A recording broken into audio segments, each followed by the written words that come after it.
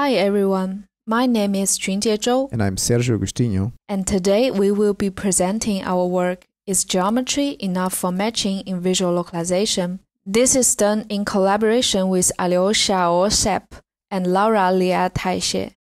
Given a query image, the task of localization is to estimate its camera pose with respect to the environment. The current state-of-the-art solution for this problem are structure-based localization methods. They establish correspondences between image keypoints and the 3D scene points by matching their associated visual descriptors.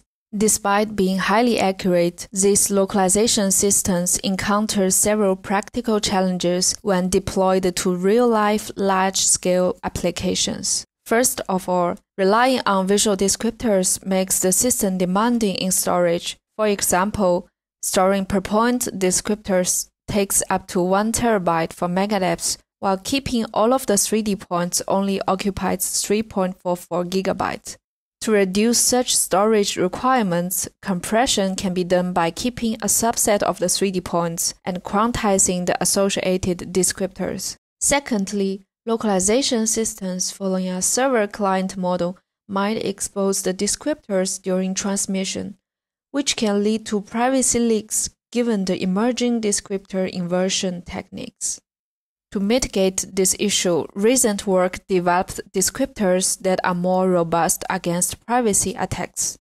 Finally, with the ongoing advances in local features, continuously upgrading scene descriptors as well as supporting cross-device matching are both foreseeable demands. To avoid rebuilding the map to update descriptors, recent work proposed to directly transform the existing ones to the new ones. Instead of working around with visual descriptors, we propose to perform geometric-based matching to directly sidestep this need. This allows us to address the 3 practical challenges at once and design more scalable, large-scale localization systems in the future. Our work builds upon other joint geometric-based matching and pose-solver approaches. These either required good initialization, relied on globally optimal solvers with prohibitive runtime budgets, or simply cannot handle the usual presence of matching outliers, making them unsuitable for practical visual localization. This project sets its goal on making geometric-based matching a viable and reliable solution for visual localization.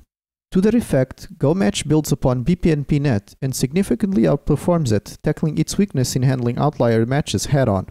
BPNP-net originally computes features for its 2D and 3D keypoints with independent feature extractors followed by a subsequent matching inside a sinkhorn layer. We replaced the 3D database keypoints with their bearing vectors when projected to co-visible reference views. This is remarkably more robust than direct cross-modal matching. We then followed with using a single encoder. The most impactful change was the introduction of self and cross-attention between both branches. Attention mitigated the lack of contextual information between geometric features. We also added a correspondence-level outlier rejection module to filter out low-quality correspondences, after still noticing the presence of wrong assignments hindering the later stages of pose estimation. And finally, our last improvement came from increasing the number of co-visible views retrieved from the database. GoMatch exhibits nice generalization properties. Despite being trained with outdoor data and using shift-based detections, the same model can be transferred and used out of the box with indoor data like in 7 scenes, or with an entirely different set of detections like the ones coming from Superpoint. We compare our method to common visual localization benchmarks in both the indoor 7 scenes dataset and outdoor Cambridge landmarks dataset. In this figure, we represent different categories of visual localization methods with a unique color. We can see that different categories of methods make trade-offs between accuracy, storage, privacy preservation, and descriptor maintenance. GoMatch brought geometric matching from a situation where it was simply not usable in visual localization to a state where it is now competitive with end-to-end post-regression methods. When focusing on the comparison with visual matching methods, we see that this category of approaches optimizes for accuracy. They compromise on privacy vulnerability and relatively involve descriptor maintenance operations. GoMatch provides a solution to both at the cost of accuracy, in most cases requiring significantly less storage to work with the same scene. And finally, for end-to-end approaches, GoMatch is competitive against state-of-the-art multi-scene post-regression methods, trading off the accuracy from scene regression with increased generalization and lower storage. Thank you for watching and see you at ECCV.